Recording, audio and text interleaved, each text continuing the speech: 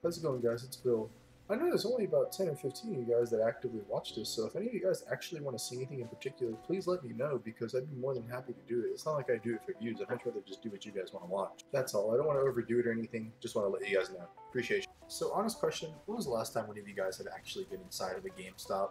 I'm gonna be completely fair. Last time I was, maybe like 2 or 3 years ago. If I'm not mistaken, I was buying like 2K19 or something along the lines of that. Something around, something current, the yearly release. It was something boring, something I could have gotten online, but I just went to GameStop. I don't know why, but for some odd reason, I just wanted to check it out. I mean, I grew up in the 2000s, and like a lot of kids that were born in either the 90s or 2000s, we all know that GameStop was like a huge part of our childhoods. It was the best centralized place to get video games at a time that video games were more of a niche hobby and not everybody was playing them. Like when the 2000s started, you wouldn't find video games at Walmart or Target or like CVS or Walgreens, you name it. Any like basic corner store, you wouldn't find it at it. So if you played games at all anytime in the 2000s, chances are you were forced to have to go to GameStop at some point or another just because of the fact that they were the only place that you knew could actually have what you needed and wasn't going to waste your time. But back to my earlier part, have you actually been there recently? Because when I was there recently, it seemed like it was completely gutted of what it used to be. I mean, don't get me wrong, I'm not going to act like it's different just because I was a child. Maybe it was just a lot better when I was a kid. You won't find any posters of new games coming out. You won't find any like promotions. You won't find anything interesting. It's literally just games lined up against the wall. Most of them are pre-owned. They don't even have a lot of copies of new games anymore.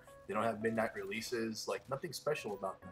They don't even have the consoles lined up against the walls anymore where you could sit there and play with them or like mess around when you were in the mall anymore. The first thing I thought of when I walked in there was just like, damn, this is basically what Blockbuster was looking like on its last legs, because I'm just old enough to have seen Blockbuster when I was like a little kid, when it was like literally dying. And I mean, shit, wasn't it basically going down the exact same path? I think we all know that it started off slowly with just how they do business. You go in there and sell them the game and they look you in your eyes and try to sell you that shit back for 60 cents. Fuck you, first of all.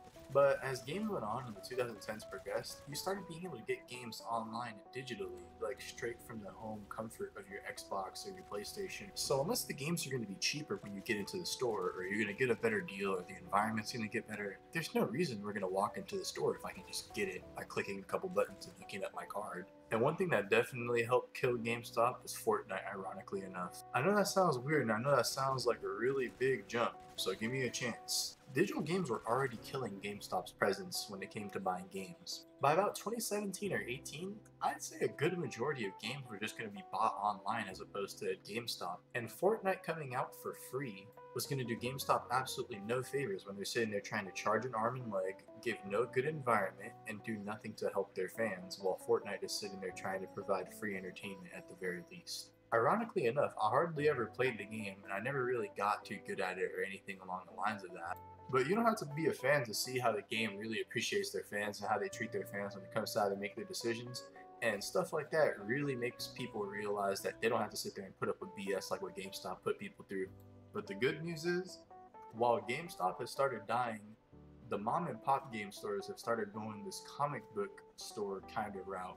You'll walk into these mom and pop shops and you'll find some games and they'll be at decent prices. They won't be too crazy, nothing insane, but they'll also have action figures and a bunch of other stuff, and it makes you realize that that's why the prices are so cheap, because they can sit there and take some losses or this and that because they know that the merch is going to get them more money.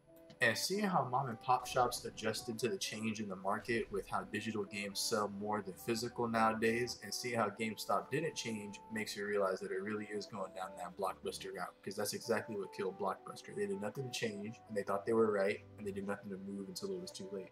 So, hey, fuck them, they still try to give us 40 cents a game, am I right? Thanks for watching, this is Bill.